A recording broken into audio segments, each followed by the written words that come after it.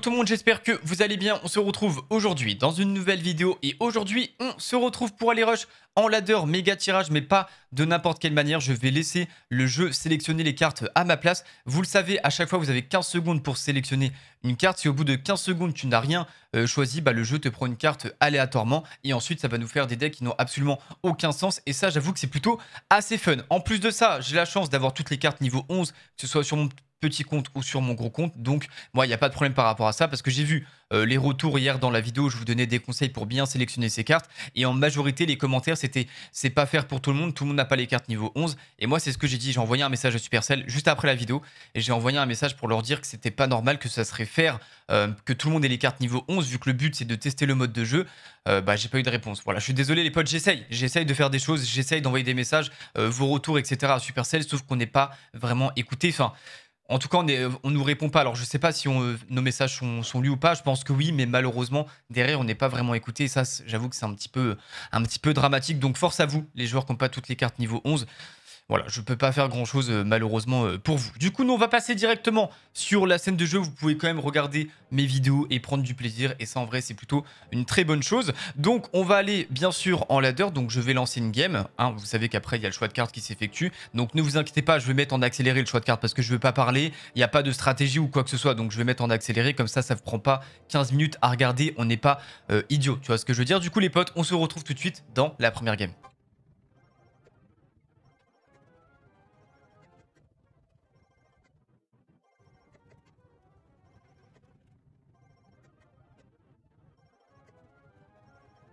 Allez, du coup, les potes, on est parti dans cette game contre Edu. Voilà, du coup, vous avez vu, hein, j'ai accéléré un petit peu le choix des cartes, parce que sinon, on va attendre 20 ans. Alors, je suis ligue numéro 3. Hein, je suis ligue numéro 3, j'ai accès au comment on appelle ça? Au multiplicateur. Hein, vu que j'étais ligue numéro 10, j'ai un multiplicateur x10. J'avoue que ça va être vraiment, vraiment pas mal, par contre. Donc, ok, par contre, un petit peu dérangeant, son archer magique, là. Ok... Malheureusement, ma reine va mourir assez rapidement. J'aurais peut-être du kappa ici. J'ai pas voulu kappa, j'aurais peut-être du kappa. Alors, les gobelins lance qui ont hit up. Donc, en vrai, ça me dérange pas de les avoir. Je peux un petit peu les tester. Vous savez qu'ils ont un tout petit peu plus de portée. Bon, c'est pas non plus un gros changement, mais on dit pas non, tu vois ce que je veux dire. Ok, c'est agressif l'adversaire. Bon, notre deck, il a pas vraiment de sens. Hein. Je viens de voir, frérot, le golem élixir là. Le golem élixir il fait pas plaisir dans le deck là, hein. Surtout quand il y a Touraboum en face. Après on a la foudre. Ok, je vais repartir Goldman Lance ici. Ça m'a l'air pas trop mal. On va voir comment il défend. Ok, recrue. Alors là vous avez vu, hein, l'avantage, enfin c'est Elo, c'est que beaucoup de joueurs n'ont pas les cartes niveau 11. Je sais les potes, je suis vraiment, j'aimerais bien, tu vois, qu'ils fassent un effort. Si vraiment ils ont l'intention de laisser toute cette saison ce mode de jeu... Vas-y frérot, mets les cartes niveau 11 à tout le monde, genre te prends pas la tête, tu vois ce que je veux dire? Enfin, c'est un petit peu dommage, genre, vraiment. Ok, désolé. Hop, on va faire ça, je pense que ça m'a l'air pas trop mal pour tuer rapidement. En tout cas, essayer de tuer rapidement, c'est pas mal en plus de ça. C'est bien le golem élixir qui va garder l'aggro. Oh, l'archer magique qui va mourir là. L'archer magique qui va mourir, on peut déjà aller mettre une pression supplémentaire à un côté droit. Ça m'a l'air pas trop mal. Attendez, mais c'est déjà un 3 couronnes là? Non, mais pas aussi rapidement, genre. Pas aussi rapidement, mais en même temps, pendant des mois et des mois, les potes, je me suis entraîné à jouer des decks random. Des mois et des mois, je me suis entraîné. Frérot, le choix de cartes, il a pris plus de temps que la game en elle-même. Attendez, non. Oh, ça finit pas. Oh, merde. Bon, en vrai, ça va. Non, ça va, j'ai win. À aucun moment. Il y a aucun monde, il revient dans la game, là, si? Non, il y a aucun monde, ça n'existe pas, en fait. Ça n'existe pas, genre. C'est impossible. T'imagines, genre, tu perds cette game. Non, hop, la foot qui jar cycle, on va la mettre sur la tour du roi. Et ouais, le choix de carte qui aura pris autant de temps que... le choix de carte qui aura pris autant de temps que la game, petit 3 couronnes, plus 8. Vous voyez, hein, vu que j'ai le multiplicateur, ça... En vrai, le multiplicateur dans ce mode de jeu-là, j'avoue qu'il régale. Je vais pas vous mentir que le multiplicateur, il régale, parce que ceux qui n'ont pas de multiplicateur, et en plus de ça, qui n'ont pas les cartes niveau 11, bonne chance à vous. Hein, parce que franchement, le mode de jeu, sans le multiplicateur et sans avoir les cartes niveau 11, ça doit pas vraiment être fun. Hein. Je peux le concevoir, parce qu'en vrai de vrai, c'est assez long quand même. Même hier, hein, j'ai rush en ladder, du coup j'étais sur mon gros compte, je suis passé 92e monde quand j'ai fini le rush et j'étais 2e FR avec 79% de win rate, donc j'ai fait 1832 d'élo. Mais j'ai mis facile juste pour faire de la ligue numéro 9 à la ligue numéro 10. Bon, après, j'ai perdu des games, mais ça m'a pris, je crois, 2h30, tu vois. C'est quand même sacrément long. On va pas se mentir que ça prend vraiment pas mal de temps et que du coup, il faut quand même avoir du temps à tuer pour jouer au jeu à l'heure actuelle. Mais bon, c'est Supercell qui ont décidé de faire ça comme ça et pas moi. Bref, du coup, première game de win, les potes. Je récupère les petites récompenses et on enchaîne directement sur la seconde game.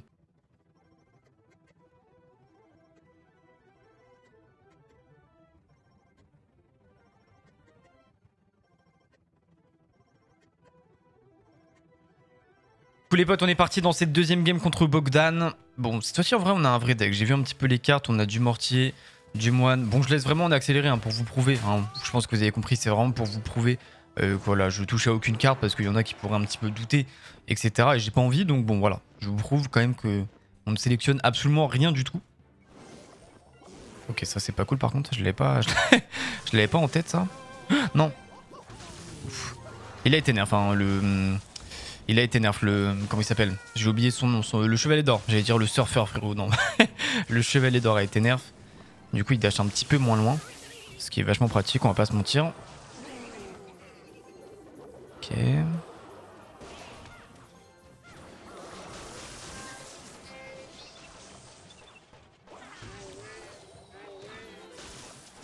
Ok, nice, en vrai, waouh, heureusement que je récupère le zap maintenant, enfin les squelettes. Parce que là, on aurait pu prendre vraiment sacrément cher, mais ça va, on s'en sort bien. On va pouvoir partir avec un mortier offensif. En vrai, je vous dis, on n'a pas un deck horrible, tu vois ce que je veux dire. Alors si je peux... Non, j'arriverai pas à protéger la sorcière, mais je peux protéger le mortier, ça c'est déjà une bonne chose. Parce que là, on a un mortier qui a lock sur la tour. Ok, ça c'est pas mal, hein. Ça coûte assez cher quand même, hein. Ouais, en plus, regardez-moi ça, le double dash voleuse ici, c'est parfait. Le mortier qui continue de taper à la tour. On est pas trop mal là dans la game, on va pas se mentir. Je vais mettre petite sorcière ici pour venir tanker. Ok. Nickel. Ok. Ok, c'est pas mal, c'est pas mal, c'est pas mal. On va juste prendre des dégâts de la rage sur la sorcière. Mais on est toujours devant, dans la game.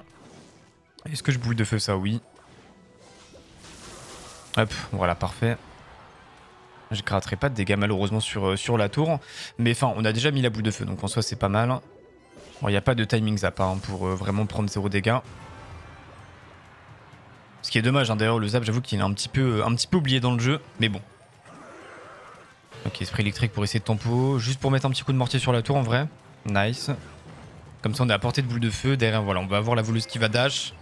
Là par contre vraiment en vrai devant on a eu de la chance. Franchement sur les cartes aléatoires on a eu vraiment pas mal de chance. Parce que là, en vrai, on a juste un vrai deck. Hein. Enfin, un vrai deck. On a une base de deck qui est correcte. Vous voyez, on a 2 sorts. On a une condition. On a des cartes support.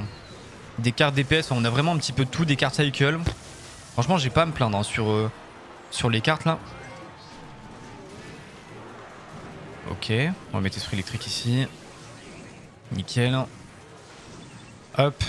En fait, ce qui me fume, c'est qu'il y a des joueurs là en face, ils doivent se dire, ok, attendez, l'adversaire, il a pris ça, moi, je vais essayer de m'adapter, je vais prendre ça, alors que, frérot, on choisit pas les cartes.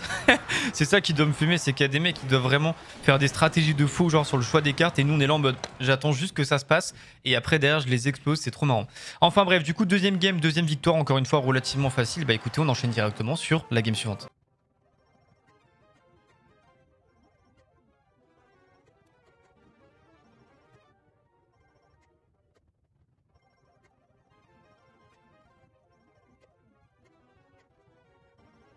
Allez, du coup, les potes, on est parti dans cette troisième game contre Danger. Bon, il a pris du cimetière poison. Oh, les chats qui jouent près de la caméra, je vais m'énerver. Ok, BM pas mal. Oula, Gobelin lance niveau 10. Oh, si les chats bougent la caméra. Ils ont une habitude à jouer maintenant quand je suis en stream et en vidéo, ils m'énervent les chats. Oh, ils le font pas exprès, mais c'est juste qu'en fait ma caméra n'est pas fixe et du coup, des fois elle bouge. Si les chats jouent à côté, c'est un petit peu problématique, on va pas se mentir.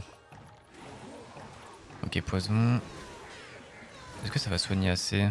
Je suis pas sûr. Hein. Bon, ça va tomber quand même. On a mis des bons dégâts quand même. Ok, il va pas pouvoir kappa. En vrai, il a un vrai deck, mais je sais pas pourquoi il a pris Fantôme Royal, Gobelin Lance dedans. Bon. Ok, il a pas toutes les cartes niveau 11. Ouais, il y a vraiment beaucoup de joueurs à CTLO qui n'ont pas les cartes niveau 11. Hein. Enfin, en tout cas, pas toutes les cartes niveau 11. Ça, vraiment, je comprends pas. Hein. Vraiment, ce move là de Supercell, là, je le comprends pas. Hein. Déjà que tu mettes ce mode de jeu là en ladder.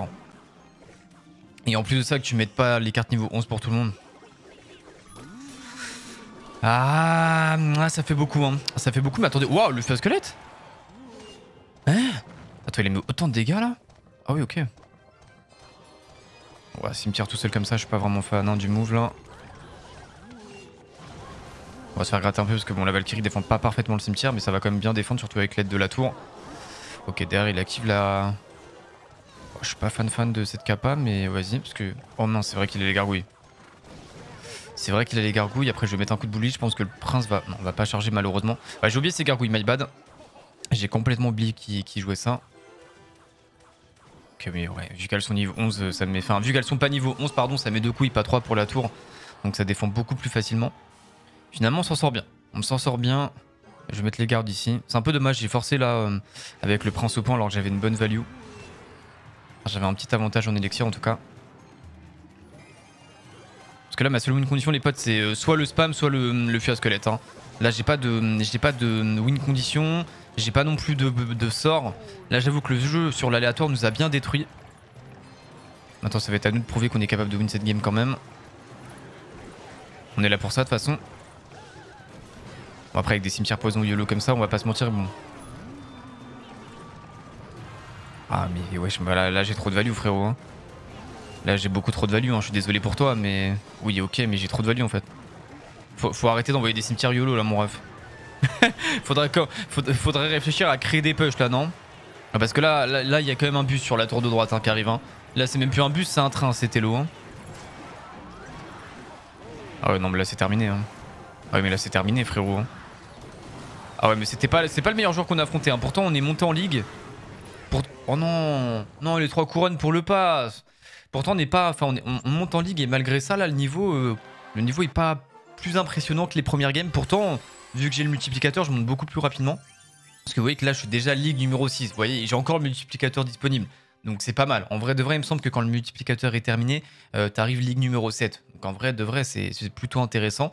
J'avoue que voilà, ça régale. Hein, le multiplicateur, comme je vous l'ai dit dans ce mode de jeu, vu qu'en plus de ça, ils ont réduit les étapes disponibles pour monter champion suprême. Forcément, ça va encore plus vite que les saisons passées. Donc c'est un gros régal. Bah écoutez, pour l'instant, 3 games, 3 wins. Bah, il n'y a rien à dire. Hein. Et j'avais même fait des games un petit peu avant dans mon camp pour tester. Vous voyez, j'avais un deck comme ça, j'avais un deck comme ça. J'avais testé un petit peu avant dans mon coin. Bon, désolé hein, aux joueurs que j'affronte parce que j'avoue que les pauvres, je les fais patienter pendant je ne sais pas combien de temps. Mais bon, on essaie de trouver du contenu. Hein. Moi, j'ai peur, hein, les potes, si Supercell ont décidé de mettre ça en ladder. Hein. Moi, j'aimerais bien tester aussi l'équilibrage, mais pour l'instant, on n'a pas de quoi le faire. Bref, du coup, on enchaîne directement sur la game suivante.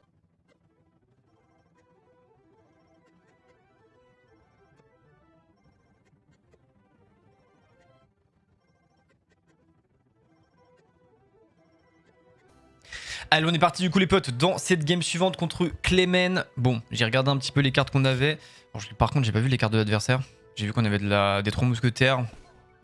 Les 3 mousquetaires, on a de l'Arctique, du feu à gobelin, du bouliste. En vrai, ça va, c'est pas horrible sur le papier. On va voir si on arrive à s'en sortir avec ça. Ok, princesse, c'est pas une bonne nouvelle par contre. Est-ce que je peux la tuer rapidement comme ça, genre? Normalement, ça l'a porté. Hein. Ouais, j'ai fait ma sup, ça se voit. Il n'y a aucun problème pour ça. En plus, ça nous donne beaucoup de value sur le bully, ça j'aime bien. J'aime bien parce que je vais pouvoir forcer. Alors, je sais pas trop ce qu'il a d'autre, hein, mais on va vite le découvrir de toute façon. Ok, pas trop compris là son cochon par contre. Ok, petit poison des familles, why not? On va bien gratter là-dessus, ça c'est pas mal. J'aurais pas le temps de tanker ses battes, c'est dommage. Oh si, j'aurai le temps, parfait. Nickel, bonne défense ici, on a bien gratté la tour au début, 1617 HP restant. On va partir avec un sorcier glace ici. Ah bah yes en tout cas. les bons placements de la part du... Oh les placements frère. Va falloir se réveiller un peu là parce que waouh. C'est quoi ces placements d'endormi là? Ok en vrai j'ai une roquette de fou non? Ouais, je suis pas sûr que ce soit une bonne... Je suis pas sûr que ce soit une bonne... Non, c'était pas une bonne idée d'aller feu roquette comme ça là. Là ça aura pas la portée par contre, hein. Ça c'est sûr. Ok,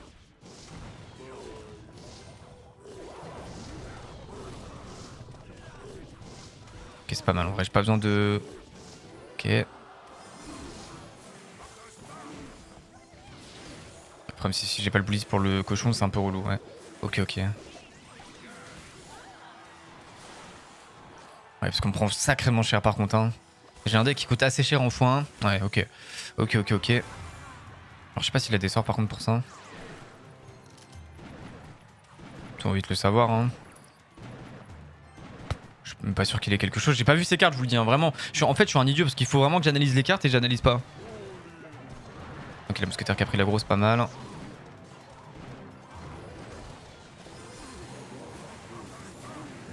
Ok. C'est nickel. En vrai, je suis même pas sûr qu'il ait pris quoi que ce soit pour gérer les mousquetaires, hein. En tout cas, de ce que je vois, c'est qu'il a pas l'air, en tout cas. Ok, là, j'ai une bonne roquette à prendre. Normalement, je prends les deux. Nickel. Nickel, nickel, ouais. Ah si, il a un poison, je suis bête. Mais c'est son poison, en fait, le gros sort. Ok, ouais, les 3 mousquetaires en défense, c'est quelque chose quand même. Hein. Oh, c'est un DPS tellement rapide. J'ai tellement pas l'habitude de les jouer, mais c'est tellement fort en défense. À chaque fois, je me dis, c'est pas possible, ça va pas réussir à défendre. Et à chaque fois, ça défend d'une facilité déconcertante. Bah écoutez, parfait. Encore une fois, une victoire de plus avec un deck aléatoire. Et encore une fois, assez simple. Hein. En vrai de vrai, assez simple. Hein. Mais je sais pas, ils essayent pas de s'adapter, tu vois ce que je veux dire? Ils essayent pas de s'adapter. Alors après, j'ai pas vu les cartes, parce que je vous avoue que je focus pas exactement ce qu'il y a. Mais en vrai, je sais pas, ils arrivent pas. Ils y arrivent pas. Ils y arrivent pas, ils y arrivent pas. Bah écoutez, tant mieux pour nous. Hop, on enchaîne directement sur la game suivante.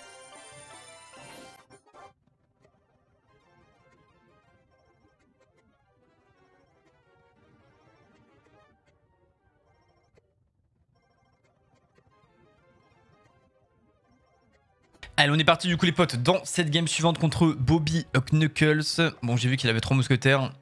Boule de feu. Aïe aïe aïe aïe aïe. Aïe aïe aïe, ça va pas être facile à win là celle-ci. Avec 3 mousquetaires en face, on va pas se mentir que là. Bonne chance à nous. On va essayer de se concentrer.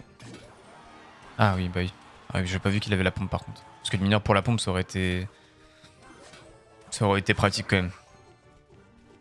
Je sais pas si j'ai un deck vraiment qui cycle vite. Pas sûr, hein. Ok. Oui, bon. 12. Ok, c'est pas mal. Ok, j'ai l'air de cycler quand même pas mal vite.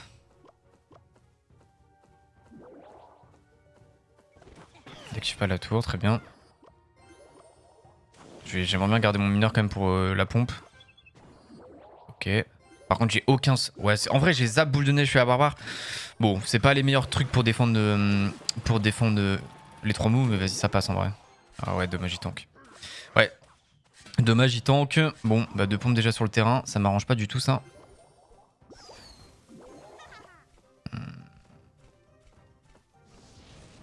Ok. Il force, hein.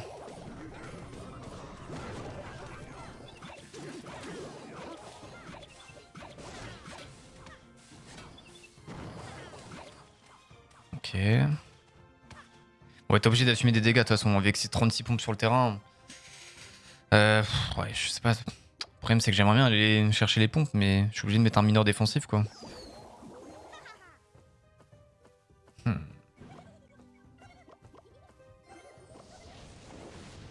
Aucun intérêt de faire ce qu'il vient de faire.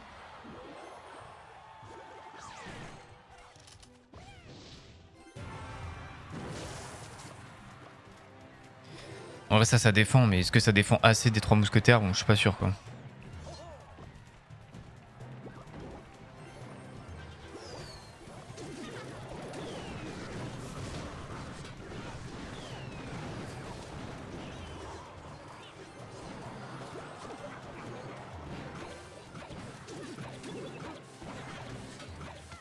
Ok, défense clean. Enfin, défense ok, quoi. Pas clean, mais ok.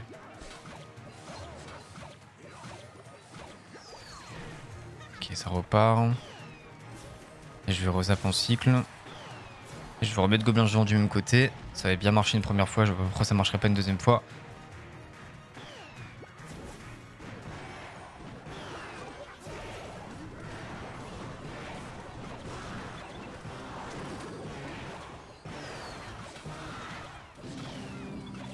Pas mal, hein. C'est pas mal du tout, là. Hein. En vrai, je vais partir à gauche, hein. Il est obligé de mettre trop mousquetaire, non? Non, pas trop mousquetaire, ok, j'arrête.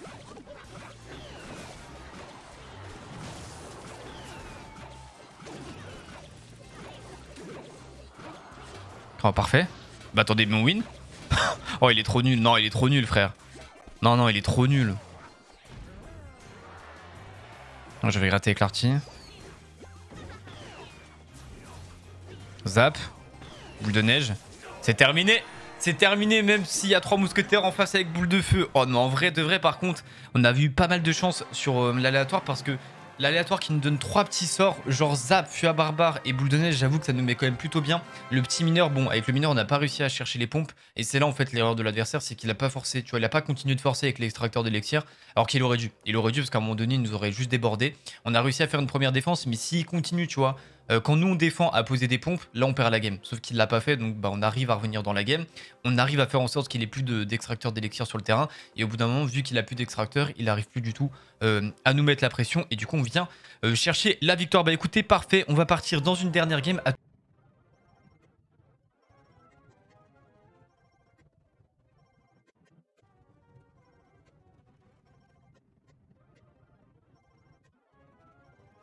Allez, on est parti du coup les potes dans cette dernière game. Bon, vous avez vu les cartes, hein, ça va pas être facile. Hein. On va pas se mentir que là, ça va vraiment pas être facile. J'ai du Bullet Rocket, Golem Elixir, Guérisseuse avec Gobelin Géant, ça n'a aucun sens. Ok. Ouais, je vais les roquettes instant, je suis un psychopathe. Mais vraiment, dès que j'ai une roquette, je suis un psychopathe moi en fait. Hein. J'ai envie de la mettre sur toutes les troupes, genre. Alors que c'est pas du tout rentable. Ok. Wow.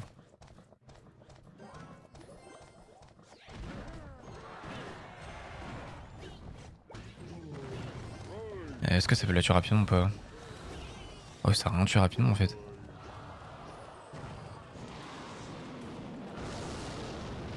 Ça a rien tué rapidement en fait.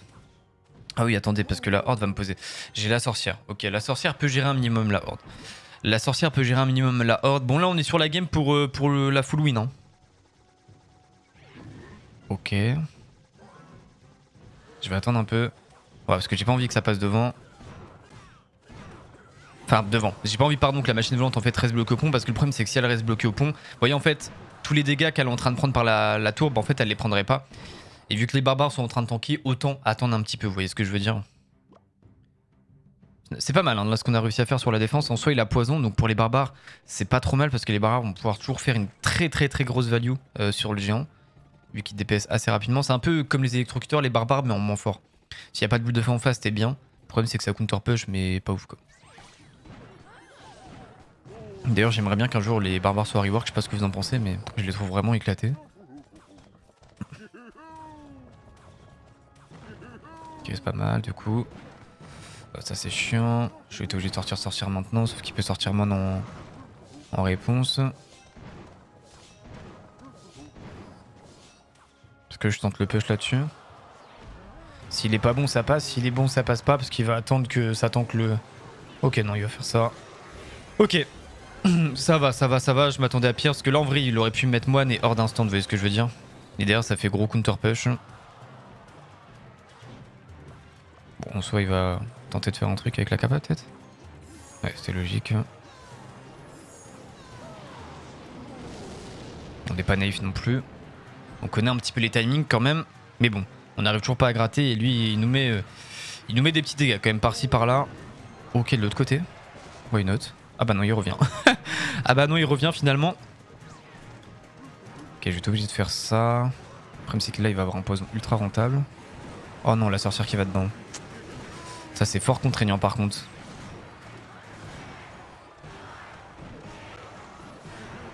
Si y a moins ça retue la machine.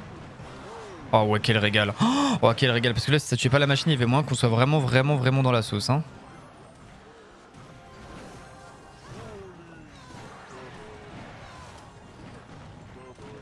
Ok. Ah c'est dommage je pourrais pas protéger ma guérisseuse.